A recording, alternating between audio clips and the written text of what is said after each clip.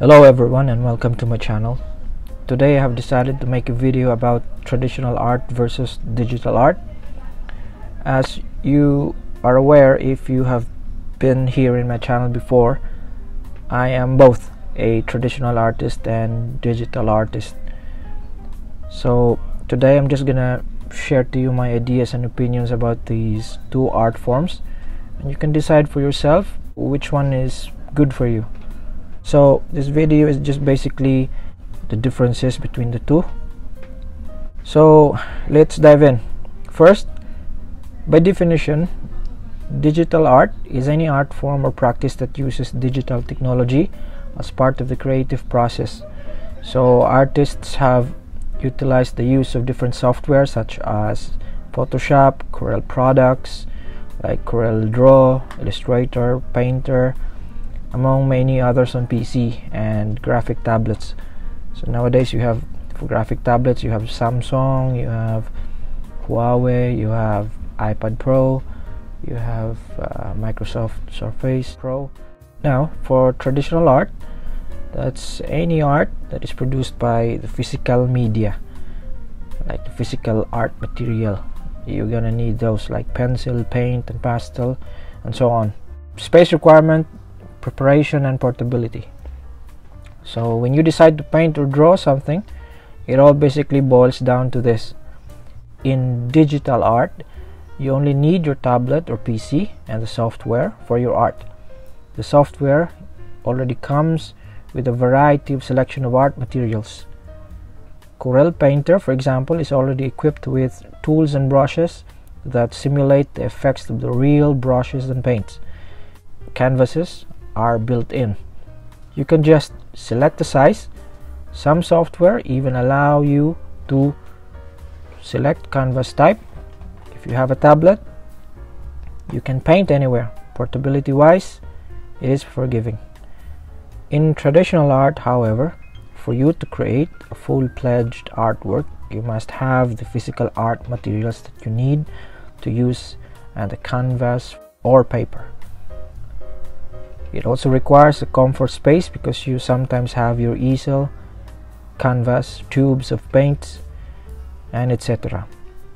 You need to ensure there is a space for your water if you are doing watercolor. Especially for sculpture, you need space, like a workshop, to get creative in a formal sense. Although you have mediums where portability is forgiving, it is usually reserved for sketches and studies that you do on sketchbook prior to creating a final piece. Skill set and fundamentals. It is the same for both art forms. You need to know the basics, regardless of whether it's digital art or traditional art. That means you need to know the proportions of the face, and if you are going to do gesture paintings, paintings that require a full body of the subject, that means you need also to know anatomy. You also need to know color schemes, perspective, proportions, light and shadows, tonal values, and especially composition. So these are the basic in art that you need to know regardless of whether you're gonna do a digital piece. So on that part, it's the same. Value and tactile property.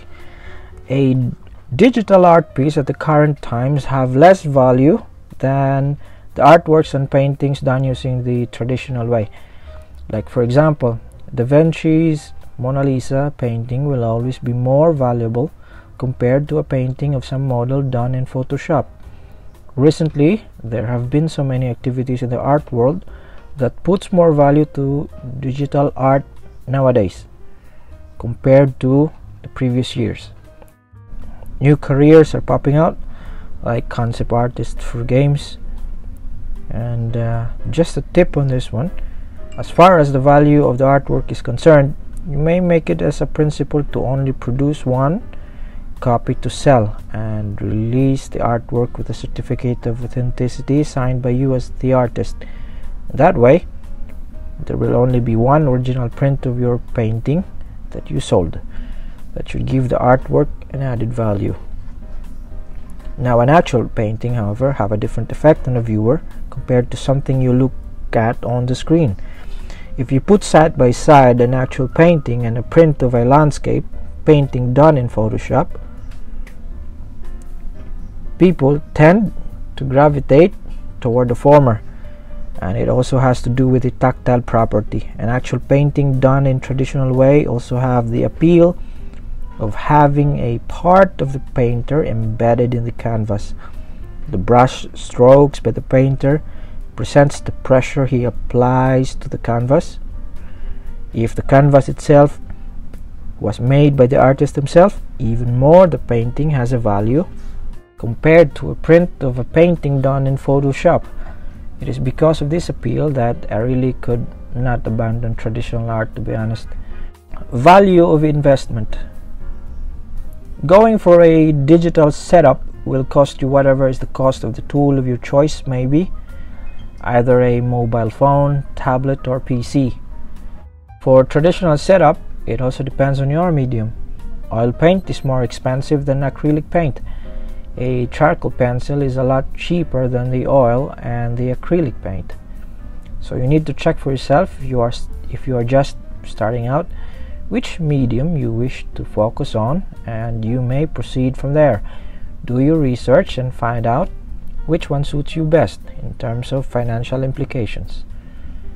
Undoing mistakes. This is simply where the digital art form takes the cake. Digital art is way more forgiving than the traditional art. For digital art, it is just a simple Ctrl-Z or hitting the undo button. You can easily go back to your previous actions to correct the mistake. Plus, the introduction of layers has really elevated the art form in terms of how it gives the artist more freedom to experiment. As for the traditional art form, although experimentation is always welcome in all cases, this approach comes with financial implications if you do it too much. It is best to plan what you wish to paint and work around the idea. If you make a mistake, it's either you cover the layer of paint with a new one. If you're lucky, it will work out, or maybe you need to replace and abandon the entire painting. It really depends on what the mistake was. So if the mistake has to do with proportion and composition, it is usually more difficult to address the mistake. Then you will just have to work around it and make something out of it.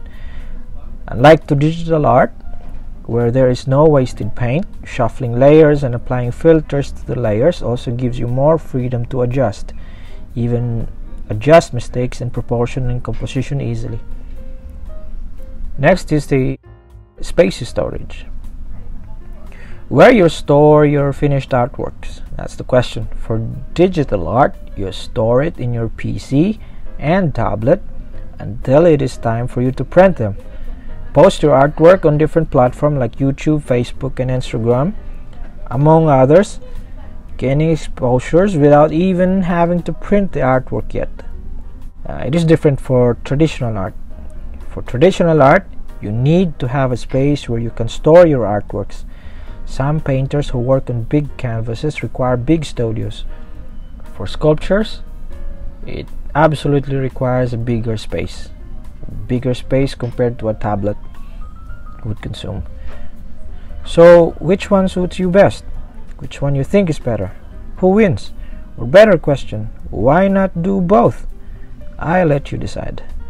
Let me know what your thoughts are in the comment section. Do not forget to subscribe and hit the notification bell to get notified whenever I have a new video.